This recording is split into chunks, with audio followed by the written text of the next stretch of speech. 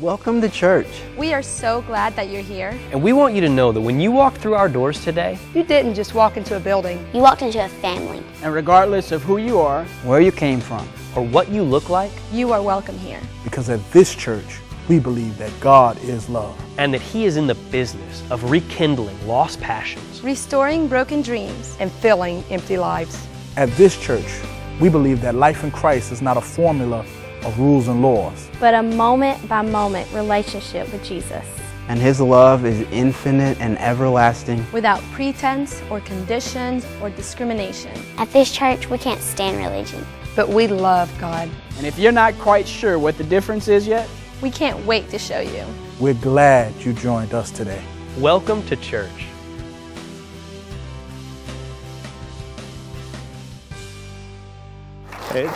Amen. Thank you so much, Jamie. What a blessing that is. What a blessing it has been to be in the house of the Lord today. And how glorious it is to be here today and to be in the Lord's house. Children's ministry is dismissed. I see you guys are sitting here just enjoying the singing. and then my two teachers looked at each other and went, uh-oh, we're supposed to be going somewhere here. While I'm talking here, if you need a Bible, please hold your hand up around the sanctuary. One of our men will bring you a Bible. Thank you so much. We have right over there, Brother Jim. And as the Bibles are given out, and I'd like to, for my wife and I, Miss Ruth Ann, we want to thank everyone that came to our home last night for Pastor's open house. What a blessing it was, amen? And we had some great singing, and for those of you that weren't able to make it, we would just like to say, na na na na na na. But you know what? We had such a great time. Yes. Pastor, on behalf of the church, can we just thank you for opening up your house the way you did? The labor of love that went into all of that delicious food was just incredible. Yeah. Oh, well, bless your heart. Well, let me just share this, is that my wife worked all week, and we love this church. We feel called to serve in this church, and serving means just that. And so, but you know, when you love your church, when you love your family, it's not work, you know. Although last night, how many of you guys remember? How many of you folks remember watching the cartoons and they would like stub their toe or something and you see their feet going wah wah wah? Well, that was her feet last night. If you were there at 10 o'clock, you saw her in her nice dress and her nice jacket and barefooted. So what a great time it was last night. If you have God's Word all over the sanctuary, please hold it up. Hey, how precious is the Word of the Lord. Please find your way to Matthew chapter 1, verses 18. Matthew chapter 1, verses 18 through 23 will be our core text today. And over the next 2 weeks, we will be looking and focusing on a central passage. If you may remember that last year, I taught a series of messages called The Christmas Names of Jesus.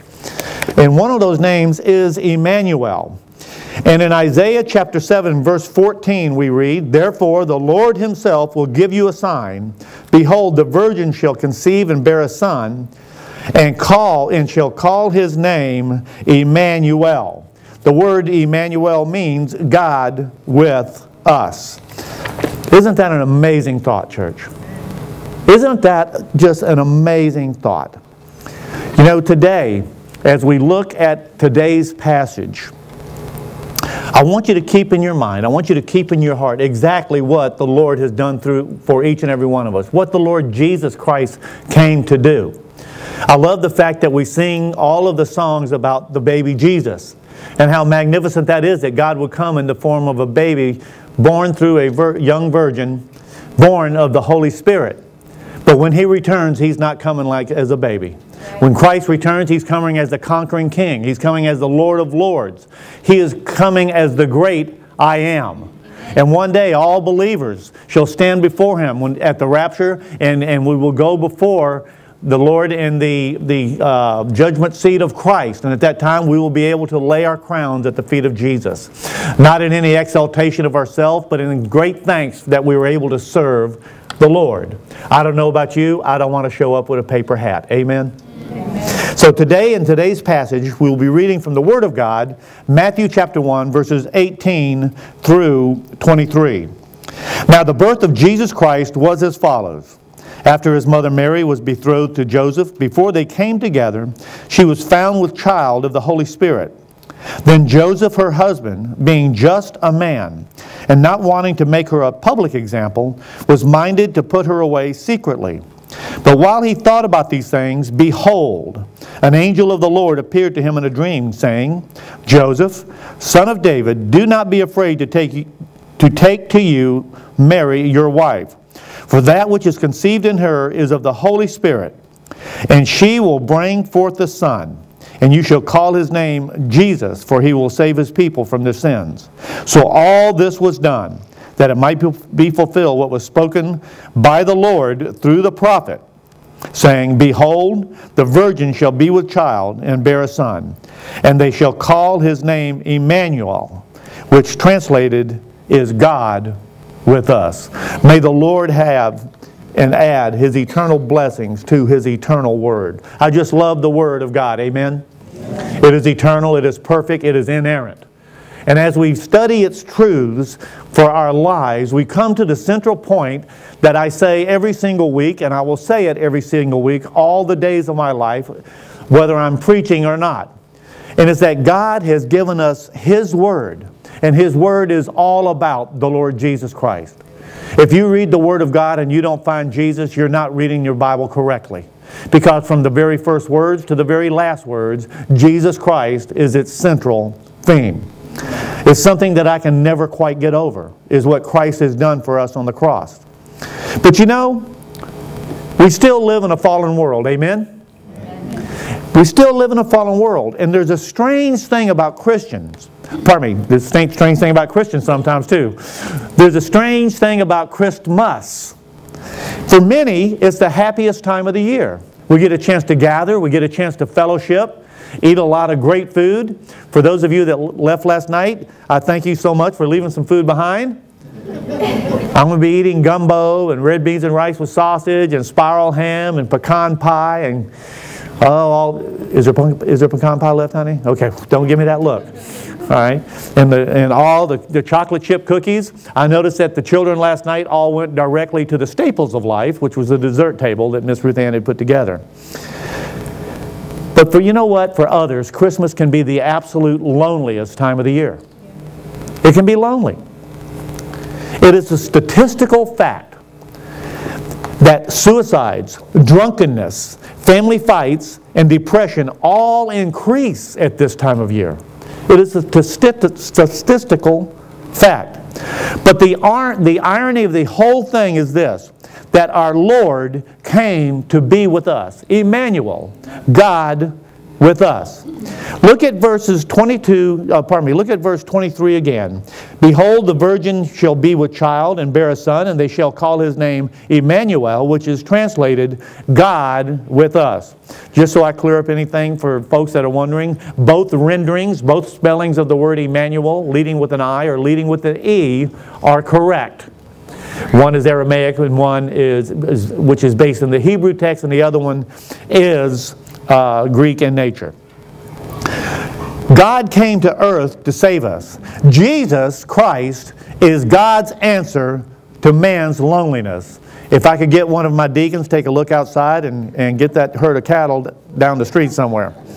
Jesus is God's answer to man's loneliness. And today we have three very simple facts. You should have had some notes with you today when you came into the sanctuary. You'll be able to jot these few things down. So, first off, we see that loneliness is a common fact. Our very first point is that loneliness is a common fact. And we tend to dwell on what loneliness is. But first today, I would like to share with you what loneliness is not. Loneliness is not simply solitude. Solitude can be good. Think about it, moms. Don't you sometimes just want to get alone by yourself? Just spend some time by yourself, and then, oh yeah, let's squeeze the Lord in here as well. But if you've had small children, sometimes you just want to get alone. If you've had a tough day at work, if people have been hounding you and been all around you, sometimes you just want to get away by yourself for a while. So solitude can be a wonderful thing. You can be alone without being lonely. So we're not talking about simple solitude. Loneliness is not just being lonesome either. So you see, there's a difference. If you travel, if you're in business where you have to travel, you know, you may become lonesome for your family. But your family is that much sweeter because you know that you will be back with your family again. And so you can't wait to get home. Many years ago, I did an awful lot of traveling in my business, and I could not wait to get back home. I don't care where I was staying, it wasn't the same as my home. I don't care what food the restaurants had, it was not the same as Miss Ruth Ann's food. And the Lord had His blessings upon that. You know, you may be lonesome for your family, and that can be a good thing because it increases your readiness to be home and to get in home. So loneliness is also not just isolation. Surrounded by everyone in this worship service today, someone may feel isolated. All right, you may be visiting us this morning and you see all of these people around here that are church family, talking about the times that we had last night, talking about the wonderful fellowships that we've had, and you feel just a little disconnected. Well, friends, we want you to know that it doesn't have to be that way. We want to welcome everyone into this fellowship. We don't want to go to heaven and be missing a single person who we've seen here. Every face that has ever walked into the sanctuary, we want to see in heaven. And all God's children said. Amen. So what am I talking about? True loneliness, absolute true loneliness, is feeling unneeded, uncared for, unwanted, maybe even feeling unnecessary. And let me tell you, if I can just share this right up front, you have been born to glorify God and to worship God, and you don't ever need to feel lonely. I just want to say that right now as we work our way through this message. But folks may feel separated from everyone. That is true loneliness. And how do we arrive at that? Well, it's because we have three great emotional needs. Every single person has these emotional needs. First, we all have a desire to love and to be loved or be intimate with another fellow human being. Everybody wants to be loved. Everyone needs someone to love, someone that is significant in your life. It may be your wife, it may be your brothers and sisters, it may be your parents, or it could be all of those, but we all have a need to be loved and to love. Second, we all want somebody who knows us and really understands us. I would like for you to know that I mostly understand my wife and she really understands me. But we all have that need, that there are times when you don't even need to talk and your spouse simply knows how you feel. Amen? Finally, we have a desire to be needed. See, when these desires are not met, then you're going to be lonely. So how does someone arrive at this position of loneliness? Even for the child of God, even for the Christian that knows and loves and trusts Jesus Christ, how is it possible to arrive at this position of loneliness? Well, that's what we're here for today. But let me give you just a few possibilities. Possibly, the person has been rejected in the past. Maybe a spouse walked out. Or your children, maybe even your parents have cut you off. And now you're afraid of any relationship because you've been hurt so badly. I'm here to tell you today that Emmanuel, God with us, has come to be with you. He is a friend that is closer than any friend that you could possibly ever have. Other people have a poor image, a poor self-image. They're afraid to reach out to friends because they're afraid that these friends may not reach back. In other words, the feeling may not be reciprocated. They have a deep-seated insecurity. And since they've never really accepted themselves as God has, then they can't accept others. And so, friends, people have that feeling of insecurity, but you never need to feel insecure in the presence of Almighty God. If you know the Lord Jesus Christ, there is nothing that is going to be more wonderful, more awesome, more incredible than the ability to stand in the presence of God, bathed in the redeeming blood of our Lord Jesus Christ one day. But I can think of nothing more frightening than to stand there in your own merit before the gaze of God. We simply don't want to be there. Then there are people who have gone through pain and suffering. Maybe the loss of a child. A child has died. or a spouse has died, or a grandchild has passed away. My wife and I, we lost a grandchild many years ago. A sweet little baby, Dakota Lee Brister. And he died in his sleep in a bassinet right next to the parents, because they were, my son and his daughter, they were so frightened of something like that happening and never made a sound. But we know that Dakota is in heaven right now, and he's all that God ever meant him to be, and someday we will be rejoined with that child. Miss Ruth Ann used to hold that baby, and he was one of those babies just made the coolest sounds. He had all these little coos and all these little sounds that he made. He was just an amazing little baby. My mother lost her husband, my father. They've been married many, many years. And our brother, within weeks of each other this past year. And so, at those times, we can believe that no one else knows how we feel. That no one has ever suffered loss at this. In other words, we can think, all of us at times, people just don't know how much I've been hurt. And so they close themselves off. They close off their hearts. Now, this is not the best time to bring this up, but I don't know a better time. It's just one of those things. Some people are lonely because they're more self-focused. They focus on themselves. And by themselves they cut others off. Amen? So, but here's something I need everyone to understand. If you're listening on the internet, if you're listening to an audio CD or watching this on a DVD later, there is no life that is as empty as a self-centered life. No life. But there is no life so centered as a Christ-filled life. I'm going to say that again. Make sure you got it. There is no life as empty as the self-centered life. But there is no life so centered as the Christ-filled life. Now I'm going to meddle here for just a little bit. You're going, oh, Pastor, you haven't been doing that already? Listen, sometimes our own sin can make us feel lonely. We can feel separated from God because of our own actions.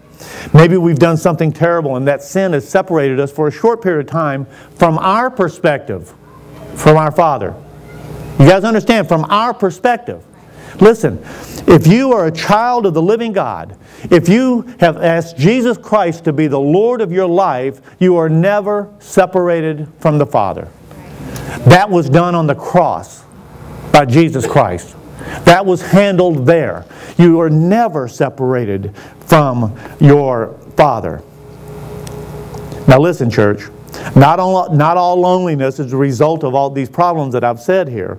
Not all loneliness is a result of a sinful lifestyle. I want to be clear about that, but it is possible. But have you noticed we just live in a strange world? I don't know about you, but it's getting weird out there. Amen. Just watch the news sometimes. You don't even have to watch the news. Just notice how disconnected people are nowadays. What am I talking about?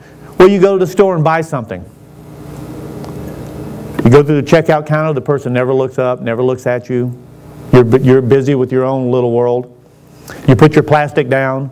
They pick the plastic up or the money or whatever it is and take care of paying for the stuff. They do their thing. They wrap your stuff up, they hand it to you, and no one ever makes eye contact. You never speak. If you try to speak, if you try to wish them Merry Christmas, if you try to ask how their day has been, they look at you like you're the one that's weird. You ever notice that? Sometimes I just do it for that effect. Just to, you know what, I'm having a boring day, let me say, hey, Merry Christmas, you know, and then if they say Happy Holidays, I keep saying Merry Christmas till they get the point. Amen. So, we've simply become isolated, friends. So first, loneliness is a common fact. And all God's children said. Amen. Second, loneliness can be, and loneliness is, a crippling force. It's a crippling force. Few things hurt more than loneliness. This Christmas season, there will be people sitting at home whose hearts are absolutely crushed. They imagine everybody else is having a wonderful Christmas but themselves. Did you know that 80%, are you ready for this, church? 80% of those folks seeking psychiatric help, and by psychiatric help, I'm talking about Christian psychiatric help. 80% of those people are simply lonely. They're missing that human companionship. And so people then become, Christians then become spiritual dropouts. They don't come to church because they have these feelings, these crushed feelings within themselves. And what happens then is they actually cut themselves off from where the help is. This feeling of isolation, this feeling of being cut off, the answer is here amongst your church family. The answer is in the presence of a holy God that died on the cross for our sins, that He would touch our lives, that He would be ever close. There is no friend so close as the Lord Jesus Christ is close. And so I really want to focus on this point of Emmanuel, because point number 3 is Jesus is God's answer to man's loneliness. Jesus Christ is God's answer to loneliness. Emmanuel, God with us. Now that is so important. I cannot overstate how important that is, because Jesus Christ knew loneliness like no one else has ever known loneliness that has ever existed. Isaiah prophesied in chapter 53, verse 3 of the book of Isaiah, that the Christ child would come and He would be rejected. Look at John chapter 1, verse 11. Do we have that on the screen, Miss Gabby? We do not have. Well, turn in your Bible to John chapter 1. Isn't it exciting to be able to turn our Bible? John chapter 1. And let's look at verse 11. I got a new Bible here, and the pages are still stuck together. If it's still like that next year, you guys need to get on me. John chapter 1, verse 11. If you're there, say amen. Amen. John chapter 1, verse 11. He came to His own, and His own did not receive Him. Jesus faced rejection. Think about Christ's birth. No room at the inn. Think about His crucifixion. They wouldn't even let the Son of God die within the city. Christ, God with us, died on a garbage heap. His disciples ran away. And then the worst rejection that is possible, for the first time in eternity, this happened. Christ bows His head. He cries out, my God, why have you forsaken me?" You see, God the Son bore the sins of the world, and God the Father cannot look upon that sin. Christ took every sin that had ever been committed, every sin that is being committed this very second, every sin that will ever be committed until the kingdom comes. He took all of those sins upon Himself. Everything that's ever been done. And so when I see the pictures of the cross, which by the way, Christ is not on there, amen? Amen. He's in heaven. When I see the pictures of the cross, when I think about Christ on the cross, I think it is my sin, O Lord, that had you there.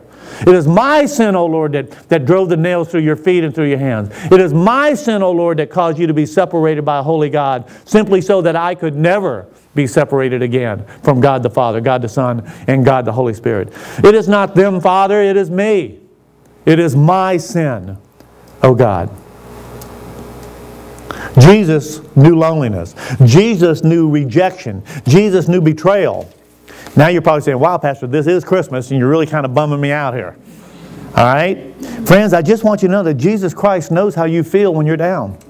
He's been there. He's been cast off. He knows, and He's here to help.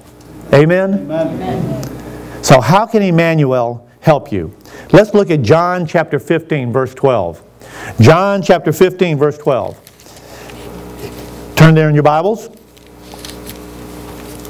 When you're there, someone say amen.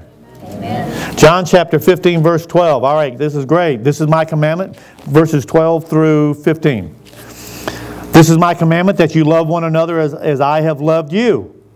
Greater love has no one than this, than to lay down one's life for his friends. You are my friends, for if you do whatever I command you. No longer do I call you servants, for a servant does not know what his master is doing, but I have called you friends. For all things that I heard from my Father, I have made known to you. Look at verse 16. You did not choose me, but I chose you, and and appointed you that you should go and bear fruit, and that your fruit should remain. And whatever you ask the Father in my name, He may give you. These things I command you, that you love one another. Amen. You are called a friend of God. Amen. Isn't that amazing? Some folks say, I have no friends. You don't know the Lord Jesus Christ. Yes, you do. You are a friend of God. God actually calls me friend. I can't imagine that day. Some days I don't like me. I don't like all that chuckling out there. But listen, just for a moment.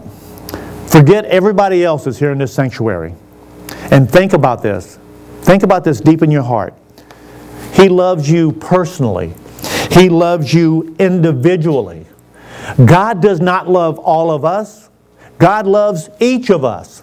He loves you individually and personally. He is as much your friend as if He had no other friends in all of the creation. Have you thought about that? That is, when you look at the tone, when you look at the context of that passage that we just read, Christ is speaking specifically to individuals. It's as if He had no other friend except you. When you pray, your friend turns and inclines his ear to what you're saying.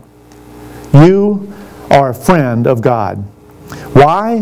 Because He knows a secret. You don't need all the things of the world. What you need is a Savior. Amen. We each need a Savior. And Jesus is the only one that can meet that deep need. You know, I was thinking about Zacchaeus. Everybody know the story of Zacchaeus? Yeah, I see you and Miss Ruth Ann start rocking around here. You guys know the song. All right? In Luke chapter 19, as a tax collector, Zacchaeus was an absolute outcast. Okay? Absolute outcast. The Bible says that he wanted desperately just to catch a glimpse of Jesus Christ. Problem, big crowd, and he was a little short fella. Big problem.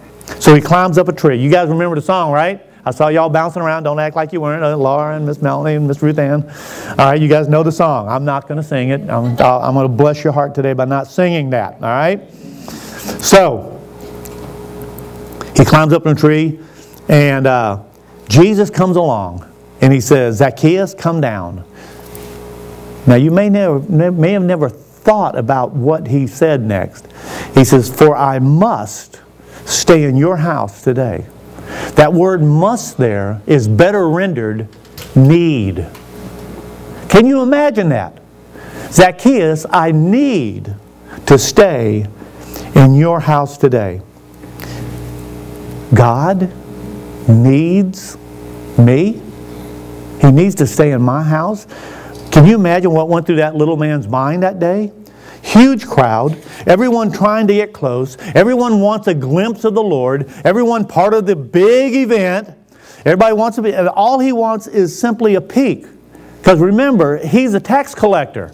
Anybody love the tax collector? Well, we need to. They need Jesus too. Especially April 15th. So why would this Jesus be any different? Zacchaeus is probably thinking. Because Jesus Christ is different. He is.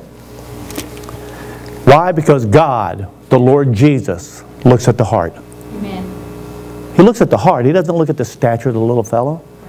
He saw someone that climbed a tree to catch a glimpse.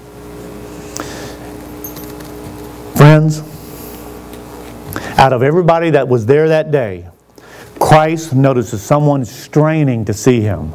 And God singles him out and calls on him personally. Right there, Zacchaeus must think, he knows me. He needs me. Now I want you to imagine that, brother or sister, because I can tell you today, without any stutter, without any stammer, without any fear, without any apologies, without any hesitation, that Emmanuel, God with us, knows your name. He knows your name. And not only does He know your name, He has a name written upon His hand, your name written upon His hand, and it's ever before His face, is what He writes in the book of Isaiah. And He wants you. And God is here to cure your loneliness. There is no need to feel lonely because God is with you. Now let me tell you what friendship with Jesus Christ will do for you. Let's call it the Emmanuel factor. Amen? First off, it will elevate you. You might want to write this in your margin somewhere.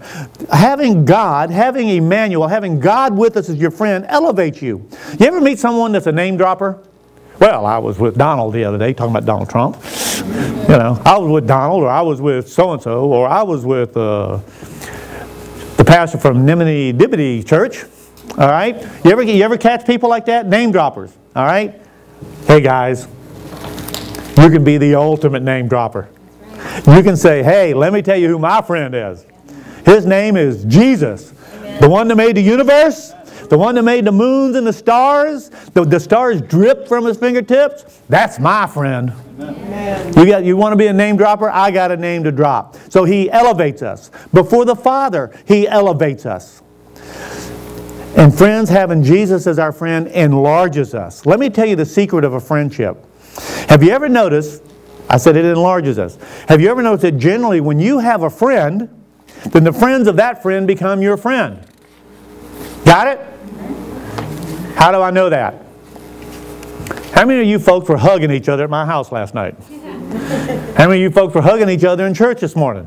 Good Lord, it would wipe the Presbyterians out. You know? And I love the Presbyterian church. I love them. I love them with all my heart. Okay, I love the churches out there. But listen, years ago we went to a Promise Keepers. I believe Brother Divine with us. I know Brother Roger Fable was with us back then. And we sat there and we were watching, we were sitting on the floor, and they had like 20 chairs across. But we noticed that right in front of us, where our church was sitting, we had about 50 men, there was 10 rows. And those rows had a ribbon right down the middle, so it was 10 and 10. And as we all filed in, 2 churches came that had reserved seats there, believe it or not. And all these men filed in, and on the right side came First Pres of Fort Lauderdale. On the left side came a large Pentecostal church from Boca Raton. And me and Roger, Brother Divine, Michael Chinque went, oh, let's get some popcorn and watch this. This is going to be good. But do you know what those brothers did? At the end of about 4 hours of worship and praising God and prayer, I noticed that our Pentecostal brothers had toned it down just a bit. And I'm almost positive I saw 1 or 2 hands go up on the right-hand side there. Why? Because we serve a mighty God. Amen. And it's not about our denominations, even though I have some fun with it once in a while. It's about Jesus Christ. And if they preach Jesus Christ, I'm their friend. And if someone gets saved in that church, praise God. You know what? Let's get folks saved. Let's get them in heaven. We'll work on the theology. I think personally that when we get to heaven someday, the biggest sound that we'll all hear is, oh. Oh. Went right off my notes. All right. So therefore, no brother or sister in Christ is ever just an acquaintance to us. They are a friend because they're a friend of Jesus, and Jesus is a friend of mine. Our friend with Jesus enriches us as well. Do we have Luke chapter 10, verses 23 and 24, Miss Gabby? We don't. Turn to Luke chapter 10. I did all this for a purpose, by the way. Luke chapter 10. When you're there, verses 23. Someone say amen if you're there in a paper Bible. Luke chapter 10, verses 23 and 24. Then he turned to his disciples and said privately, blessed are the eyes which see the things that you see, for I tell you that many prophets and kings have desired to see what you see and have not seen it, and to hear what you have heard and not heard it. Look at what it says there first. Then he turned to his disciples and said, privately. He said it privately. Jesus is saying to the disciples, come over here. When God talks to your heart, He's saying, come here, I want to talk to you for a moment. This is private. I want to tell you something. He's telling the disciples the things that you're seeing, the things that you're hearing. Kings and prophets have wanted to know this. You're going to get into some things that Solomon didn't know about. You're going to learn some things that the prophet Isaiah didn't know. And Jesus is telling you today, child of God, for any of you that have come to the saving grace and the knowledge of Jesus Christ, Jesus is saying to you, come here, listen to me. The things that you're seeing, the things that you are hearing, kings and prophets have wanted to know this. Solomon didn't know about this. You're going to learn some things that Isaiah did not know. Now here's the illustration. Nobody has all the answers to what's in the Bible except God. Amen? But non-believers really don't understand. You know why? It's because the Bible is a love letter to His friends. Are you a friend of God? then the Word of God is written right to your heart. Once you're a believer, you come to church, the Scriptures are read, the preacher, hopefully, clearly explains it, and bang, you got it. And you get your life points. And by the way, that's why I insist on you having your Bible open in front of you. You see, the same Holy Spirit will bear witness to all believers' hearts. And because Emmanuel, God with us, speaks to me privately, because He's written me a personal love letter, I am never lonely. Amen? Amen. For everyone sitting here today, wherever you come from, whatever your status is right now, wherever your stance is with your family, with your friends, here's what I want you to understand. You can never have Jesus Christ as your friend until you have Jesus Christ as your Savior. Are you lonely? Do you know the Lord Jesus Christ? You don't need to be lonely. Do you feel rejected? If you know the Lord Jesus Christ as your personal Lord and Savior, you never need to feel rejected. You see, to be His friend, you only need to have your sins forgiven. And when He becomes His friend, now this is the good part. When Jesus Christ becomes your friend, when you become a Christian, it is your duty, it is your honor, it is your privilege to introduce your friends to your friend. To share Jesus Christ. Some folks say, well, Pastor Larry, people dismiss me. People reject me. Some people mock me when I share Jesus Christ with me. Count that as a blessing. Pastor, what are you talking about? That is God's affirmation to you that that person really needs Jesus Christ. If all you do is share truth and grace and mercy and share with them the gospel of Jesus Christ, and they get angry, they get rejectful, they want to fight about it, that is God's affirmation to you, Christian, that you're doing the right thing and that that person really needs Jesus Christ. Why else would they act like that? Amen? You know, I love sharing the gospel because it's impossible to fail. We're not called to save these people. We're called to share the gospel. Go over there, share the gospel, did my job, time to move on, amen? Share it with someone else. Now, as a praise team comes, you may be wondering what you're doing here today. All right?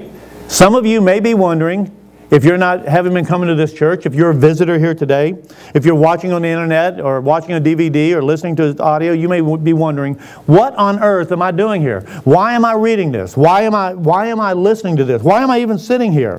Why, oh why did I come today?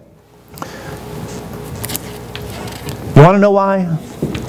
You're not here today to get the person that invited you to church 100 times off your back. You're not here to make mom happy or dad happy or granny happy. You are here at the personal invitation of the Holy Spirit of God. And you're here for one reason and one reason only. To meet your Savior. To open your heart and to give your life to Jesus Christ. If I could do it for you, I would. If your friends or family members could do it for you, they would. If this praise team could do it for you, they would accept Jesus Christ for you, but they cannot. This is something that you have to do yourself. But I'm here to tell you on the authority of the Word of God, if you will open up your heart, if you will receive the crucified, risen Son of God as your personal Lord and Savior, He will forgive every sin. He will come into your life to give you peace, and you will never, ever need to feel lonely again. And then one day when He comes again, oh, what a day that will be. Amen, church? One day when He comes again, or when you die, because you have Christ as your friend, He will take you home to heaven, a place where there are no tears, where there is no pain, where there is no suffering, to be with Him forever and ever. Here's the best part of this whole sermon, other than the fact that we've come to the end of it. If you're not a believer in Jesus Christ, here's the secret. Here's the best part. You can take care of that today. You can take care of that right here today. If you're listening on the internet, you can take care of it where you're sitting. If you're listening on a DVD or watching a DVD, you can take care of it sitting there in your living room. All you have to do is ask Jesus Christ to be the Lord of your life. Every head bowed and every eye closed. Thank you so much for being so patient here this morning. As we've come here today, and with our eyes closed, our heads bowed, whether you're sitting here in this sanctuary or you're somewhere else, you can ask Jesus Christ to be the Lord of your life and never be lonely again, because you will have Emmanuel, God with us. And so if you've come to that point, where whether it was something the praise team did, or the greeter with the smile on their face that welcomed you, or something this old preacher said reading through the Word of God that touched your heart, and you want to become known as a Christian, you want a Savior, all you have to do is pray these simple words. Lord Jesus, today I accept you as my Lord and as my Savior. I confess all my sins. Please forgive me. I accept you as my Lord. I accept you as my God. I believe you died on the cross, that you were in the grave 3 days, but on that third day, you rose again. Please forgive me, Lord Jesus. If you did that, a great shout has gone up in heaven. 10,000 times 10,000 and thousands of angels have given a shout. Because John 14:6 says, Jesus speaking says, I am the way, the truth, and the life. No one comes to the Father except through me. There is no other way to God except through the Lord Jesus Christ. You may